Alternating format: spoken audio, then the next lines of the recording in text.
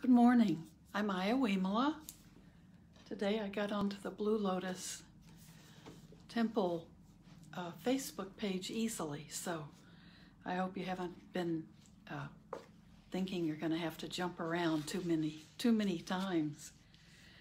So today is beautiful here, still noisy outside, so they're still finishing up asphalting a parking lot, and I'm trying to just let the noise be a teacher, and it's worked pretty well. It hasn't been bothersome, but I do keep the door closed, my patio door closed most of the time. But I think they'll be through today, and we'll have the rewards of a new asphalt. So I just read on Facebook about a monastic sister, Ayya, and it was very moving. I'm going to share it if she isn't a friend of yours, but she just had a very difficult diagnosis of a non-Hodgkin's lymphoma. And so she's just reflecting on that and letting people know and voicing some of her feelings about it. So it was very moving to read that. And it's not all positive. I mean, she's dealing with it, and it's a very slow moving cancer. Her father died of the same thing, and she feels like she has many good years ahead of her, but it's also some of her criticisms of the patriarchy and Buddhism, and she's been vocal about that in the past. And she actually ordained, she was a Tibetan nun for many years, and then did ordain as a Theravada nun because she felt there was less of that, less of the patriarchy affecting especially women monastics. But she's done a lot of wonderful work, and she also has things that she would like to see people do instead of just, she said, sending thoughts and good wishes.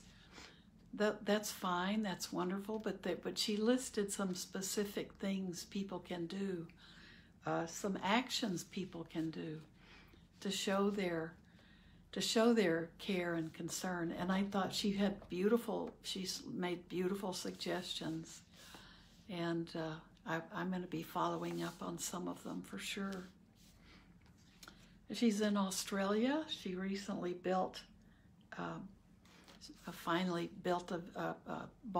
was able to buy some property in Tasmania. So far away, but she has a presence in the world. So I think it threw me a little bit. So today we have, and interesting, we've been reading in our commentary for the Buddhist pilgrimage in India by Ken and Visakha Kawasaki. They've edited it, so they've grouped the teachings of the Buddha, and now we're reading the 35-day reading and reflection for each day of a 35-day pilgrimage. And then the first part of the book are lots of full suttas about that you could follow with these suttas as you go through the pilgrimage. And lately, we certainly, because we're getting to the part of, a lot have meditations on death, because the Buddha's life, is continuing. So he's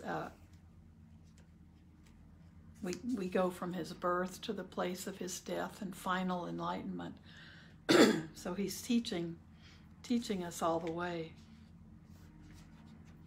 So we read, I think yesterday we read the simile of the 6 animals, that's right. And the reflection yesterday was called be familiar with death. But today, day 17, the reading is Grasping and Worry, and it's very short.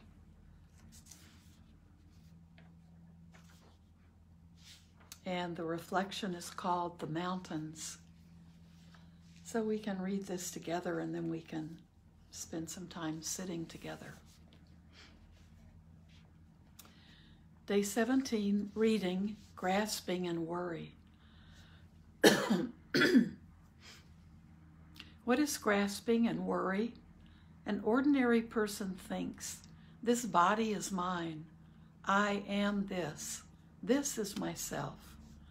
Then when the body changes, grief, suffering, and despair arise. It is the same with feelings, perception, mental formations, and consciousness. Those are the 5 aggregates: the body, feelings, perception, mental formations, and consciousness. So we call those the 5 aggregates, the 5 components of what make up this package. What is freedom from grasping and worry? An instructed, noble, excuse me, the allergies are, seasonal allergies are very strong at this time here in Illinois. What is freedom from grasping and worry? An instructed, noble disciple thinks, this body is not mine. I am not this. This is not myself. Then, even though the body changes, grief, suffering, and despair do not arise. It is the same with feelings, perception, mental formations, and consciousness. Samyutta Nikaya 22:7.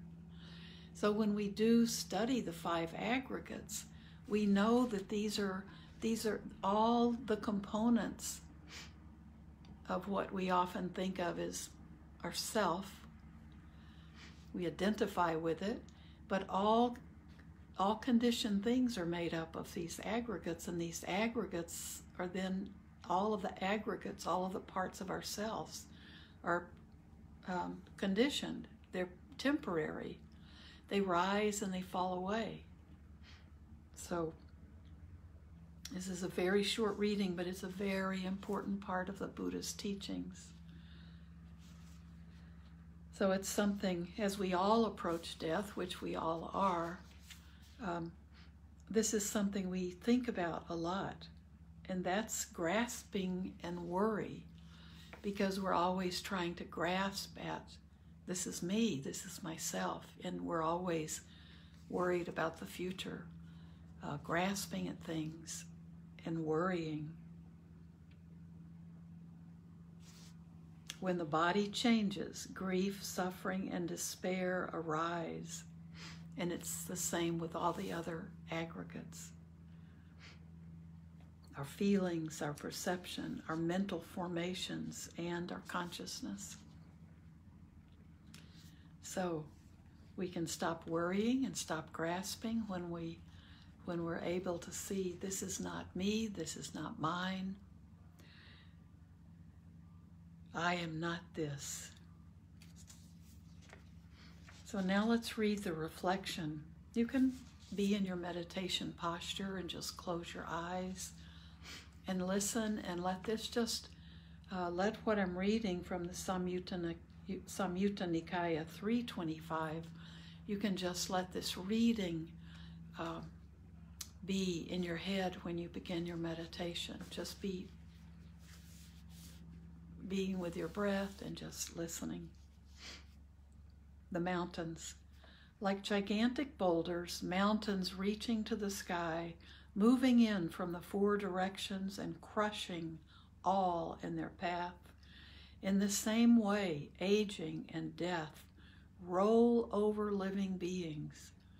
Noble warriors, priests, merchants, workers, outcasts, and scavengers. These mountains spare no one. They trample everyone. Here elephants can hold no ground, neither can chariots, infantry, a battle of spells, nor wealth win out. Thus, a wise person, seeing their own good, establishes firm conviction in the Buddha, the Dhamma, and the Sangha. One who practices the Dhamma in word, in thought, word, and deed receives praise here on earth, and after death rejoices in heaven.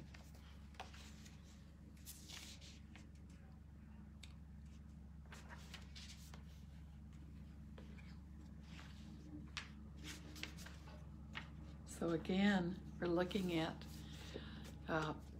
it's very clear that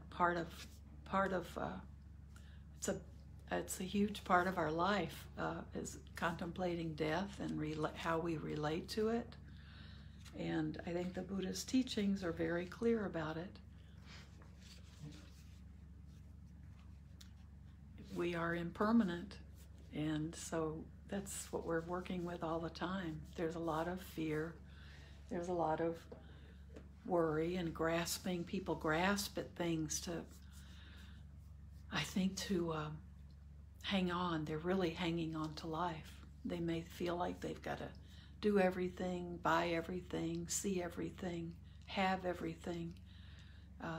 And somehow, I don't know if that's a life extension solution or just that while they're alive, they need to do everything they can possibly. Maybe better sometimes to slow down and have more awareness about what's going on and what we're doing. So let's sit. You can just ponder this or just let it float around in your head for a while. So be with your body. Really be in this body. We know this body is impermanent, but this is where we live in this lifetime. Everything we need to know is here. Be aware of the body breathing.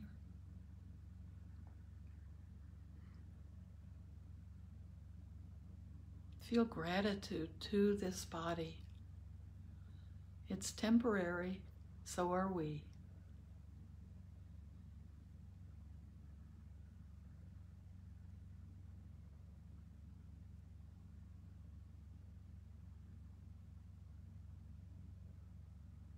Just be with your breath.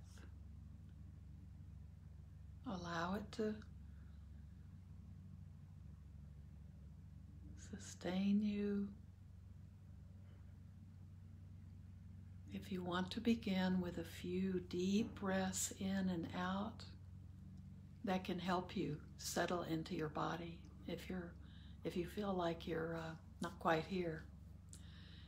And it can help you become centered. And then it may help you be present in the body. And as Bhikkhu Bodhi says, as your body calms down, it becomes more tranquil, and your body becomes more at ease, then feel your mind drop down into your body. Sometimes we separate them.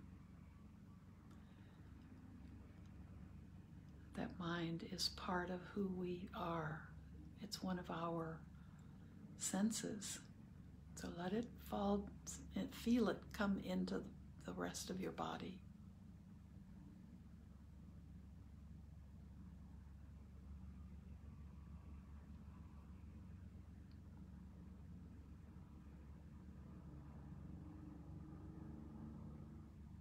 Now you may want to be aware of how the reading affected you. Is there some feeling that you notice arising? It may be uncomfortable. There may be a little bit of fear.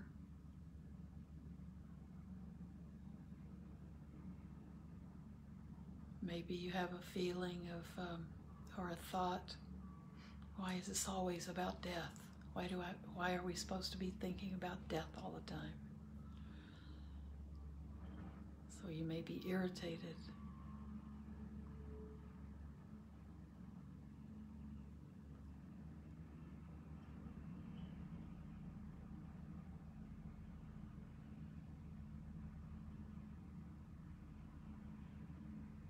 Just be aware of what your body's telling you, what your response is.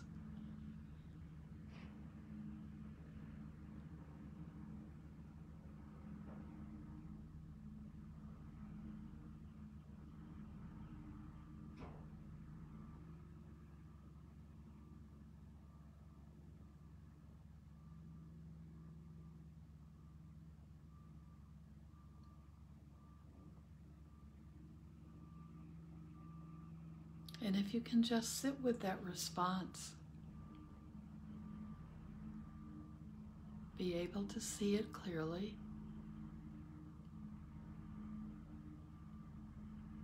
to recognize it, and then just be able to accept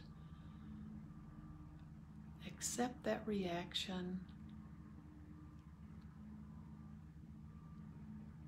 whether it seems positive or negative. We're loading things when we give them those distinctions. But just see it as that's my reaction to this talk about death.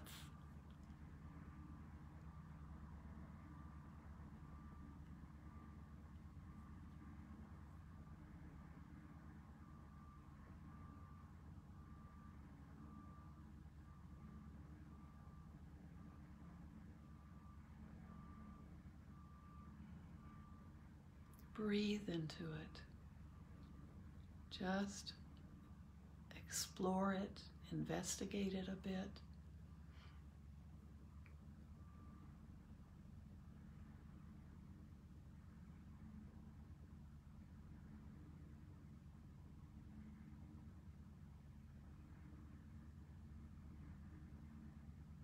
You can ask yourself, why worry? Why grasp?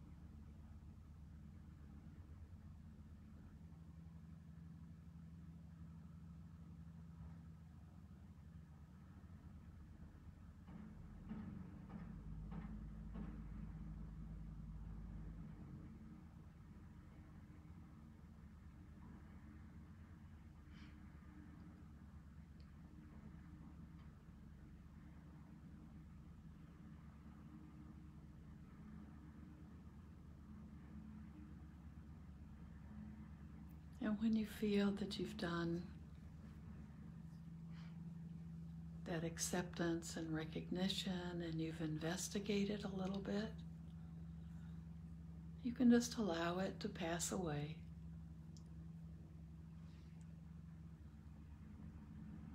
Just come back to your nurturing self.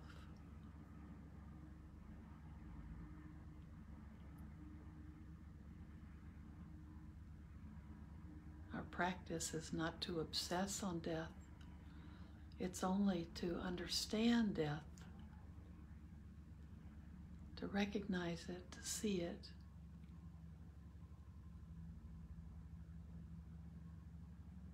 And to understand how the Buddha's teachings relate to it. And it's not pessimistically, it's just with clarity.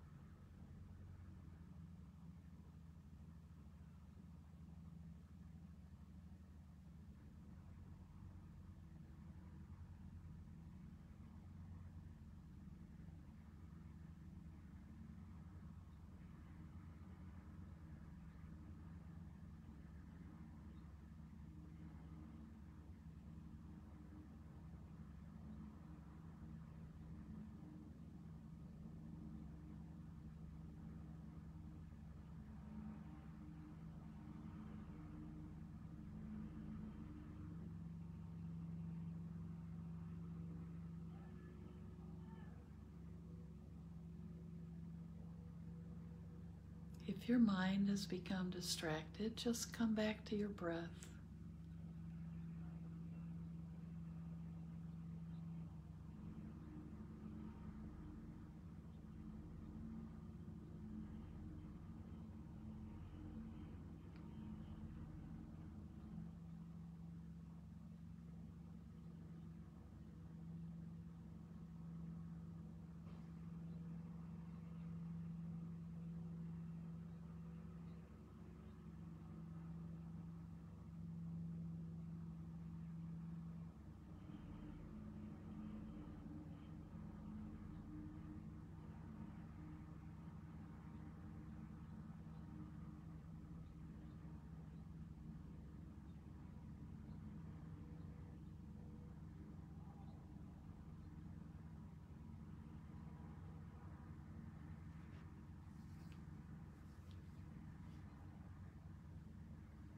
Breathe in with gratitude.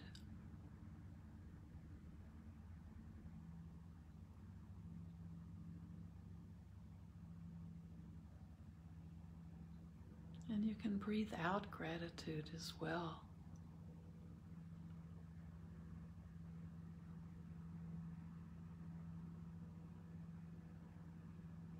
Gratitude for our lives. Gratitude for understanding the realities of this world and accepting the truths we find in the world.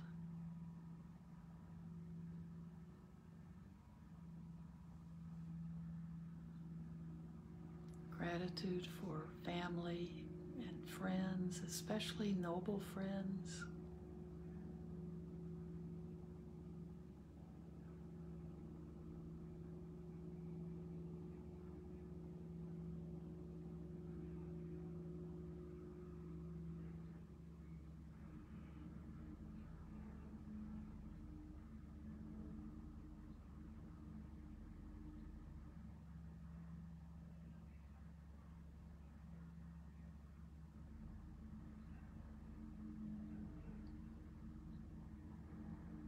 And I think it's really important to feel gratitude for any abundance we have in life. So many do not have abundance.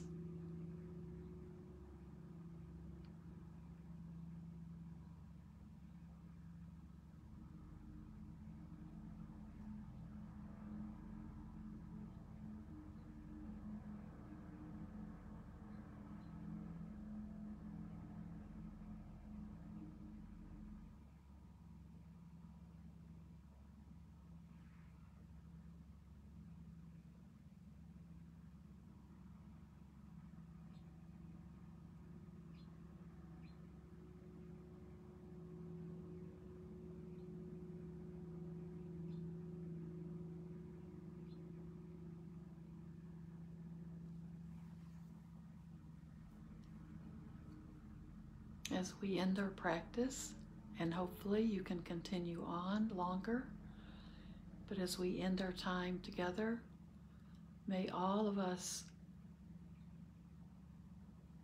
find joy and happiness in our lives, in our moments,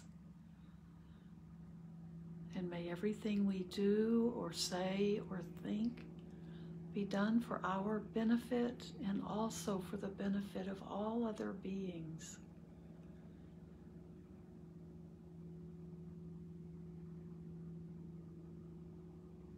Thank you for being such an important part to my practice.